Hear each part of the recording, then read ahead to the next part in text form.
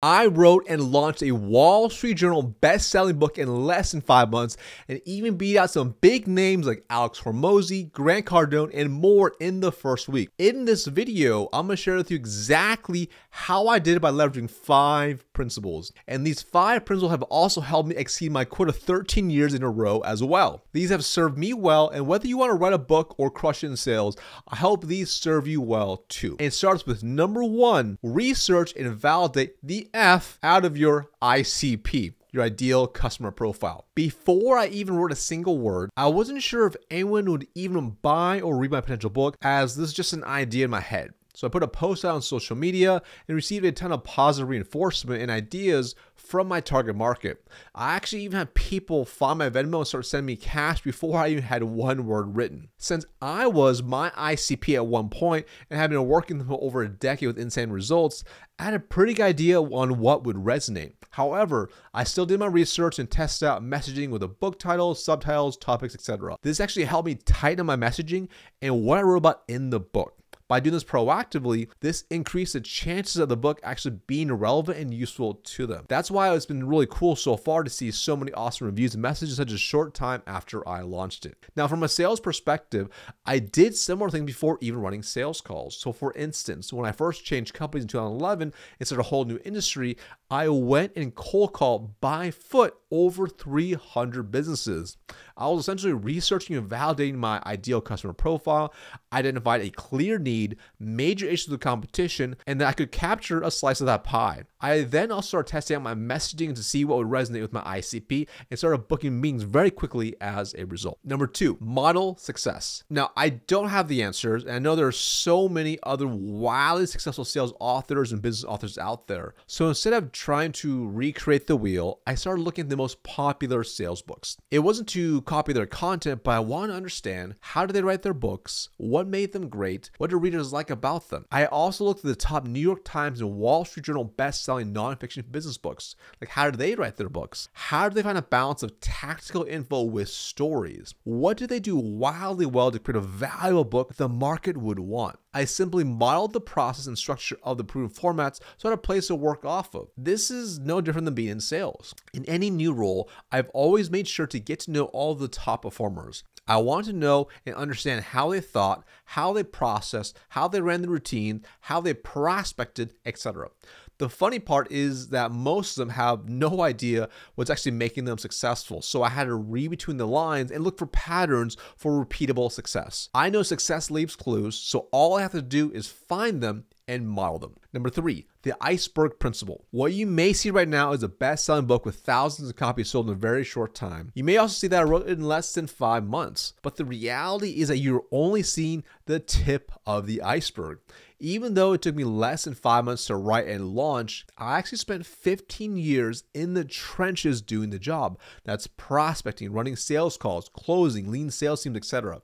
That's 15 years of research, trial and error, and seeing what actually works to get results. So when you actually do the math, 5 months out of 15 years is only 2% of the time. That's the 2% of the tip of the iceberg that you see right now, and the remaining 98% below the surface was all the time it took getting to this point. It's also very similar to my sales journey, because on the exterior, people saw President's Club award trips, records getting broken, tons of promotions, riding corporate jets, etc. The 2%. But what most did not see was the hours I spent practicing my craft, testing messaging, learning from mentors, putting the right hours in, etc. The 98% that actually made the 2% rise to the top. And if you want the 2% to show consistently, then you gotta make sure the 98% is done properly. Number 4, leverage content with context. There are countless blog posts, videos, articles, etc. on how to write a good book. There are also thousands of how to write a book courses out there. There is no shortage of content, but content still means trial and error,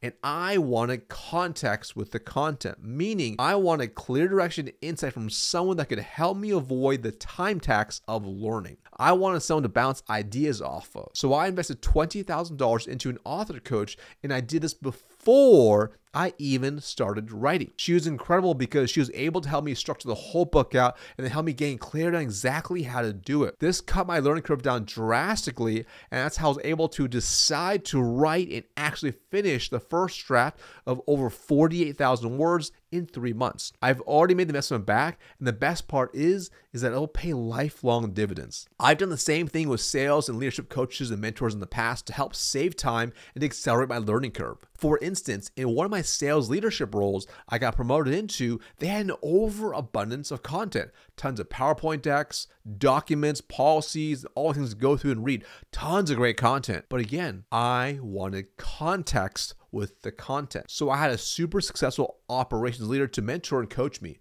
He had been a top performing rep, leader, and operations leader as well. He helped me learn and adapt way faster. As a result, some of my results came faster. So it was no surprise I hit President's Club that year as well, even though others had told me that I was in a market that was impossible to hit President's Club in. This is the power of content with context. Number 5, laser focus and execution. I run a 7-figure coaching business with a small team, so it means I wear a lot of hats still, from creating and filming content like this, working with clients to help them crush it, creating strategy, leading coaching my teams, reviewing metrics, creating ads, etc. So my time is limited and I get pulled in a lot of different directions. And the fact that I'm big on spending time with my family, my son, working out, and just life in general, it's a lot, and it's easy to not get done what you need to get done. But one thing that's been key for me is being crystal clear with exactly what needs to be done that'll move the needle the most, and then cutting out what does not serve me. For instance, to write a book, the number one thing that must get done, writing. I know, it sounds crazy simple, but I've talked to a lot of people who've been trying to write a book for years, but they still have not done it yet because they lack laser focus and execution. It's blocking the time out, cutting out everything else that's not relevant to it, and then getting it done. It's doing less, but achieving more. It's addition by subtraction.